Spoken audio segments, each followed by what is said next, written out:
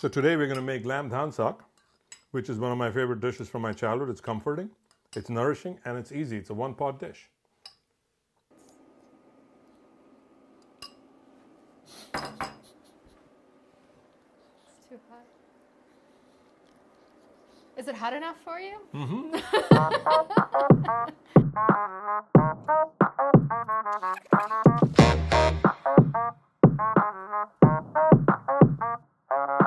Hi, welcome back. We're here with Chef Jay, the gourmet Indian chef, and today we're making lamb dhansak. Please tell us how it's done. So lamb dhansak, it's actually traditionally made with mutton back in India.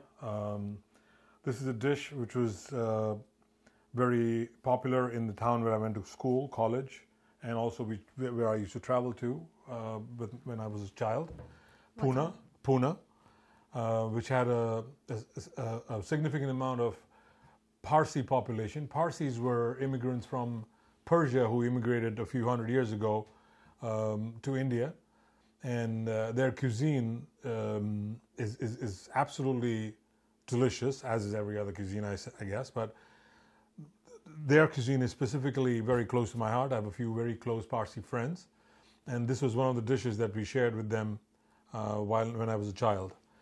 So this is my version, which is a simplified version of the dhansak, which traditionally comes with 5 different kinds of lentils and 3 different kinds of chilies and squash and potatoes and what have you.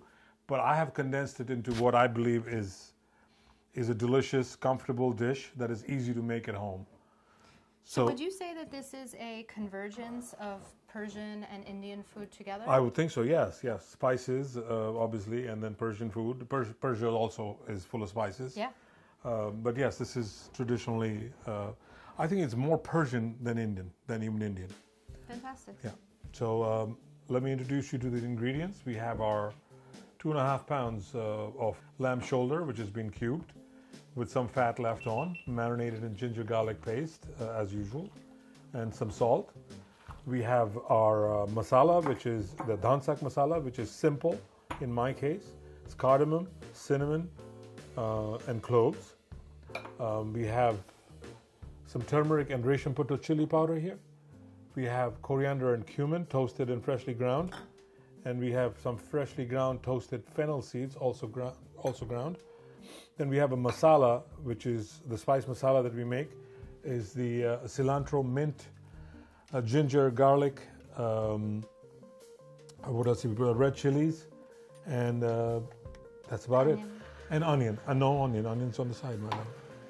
We have masoor dal, which is just 1 cup of masoor dal, which has been soaked, and then it increases in volume because it sucks up all the water. We have some eggplant. This is the traditional Italian eggplant here. Unfortunately, the fairy tale eggplant, which grows in India, is not available here, so I've used the Italian eggplant. But to take out the bitterness, we've salted it ahead of time and left it aside and then rinsed it in water. And then we are adding potatoes here to add some hardiness to the dish. So without further ado, let's begin with the cooking process.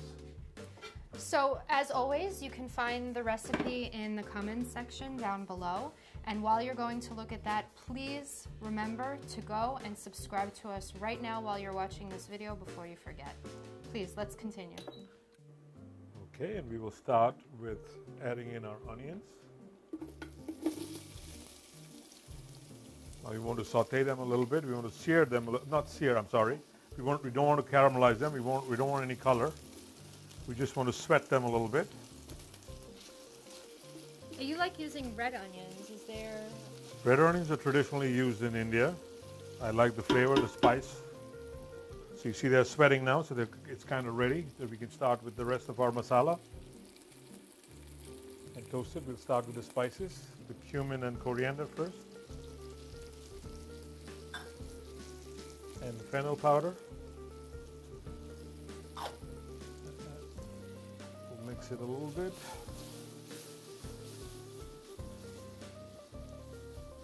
Add on the turmeric and the resham puttu chili powder. And I see you're scraping the bottom of the pan. Yeah, you can also do it with some water if you feel the spices are burning a little bit. You can add in some water just to deglaze, what we call in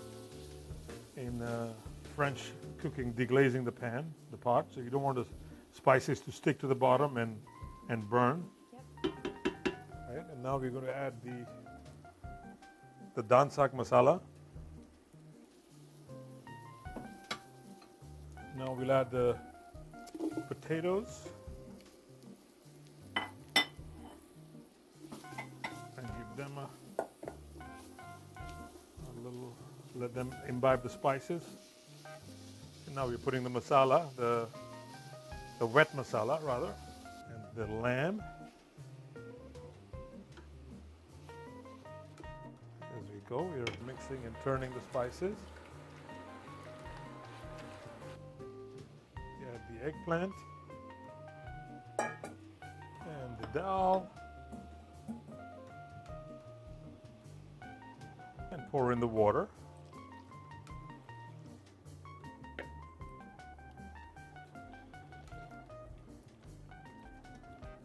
We'll bring it to a boil again, and then we'll simmer it for about 30 minutes, and we should be good to go. So I think our lamb Dhansak is ready now, and voila! Give it a stir to bring it all together. Doesn't it look delicious, love? It really does. If it didn't have lamb in it, you'd be eating it. I would. Yes. I love that the lentils, you can't really see them very well, but they've thickened. They've bound together, bound and the yeah, dish. they've come. It's They really bring the thick dish and together. beautiful. That, in conjunction with the potatoes, brings the whole dish together very well. Get to tasting.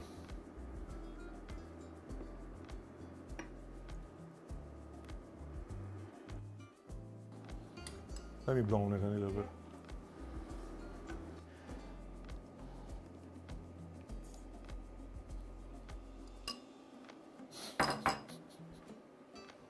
It's too hot. Is it hot enough for you? Mm-hmm. Delicious, hearty, nourishing, and flavorful. Can't ask for better. This is another one in our series of comfort foods. Mutton Dhansak. I'm Jay, the Gourmet Indian chef, and I got you.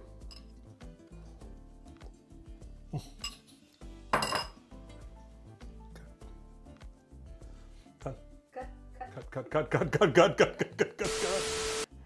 Are we done yet?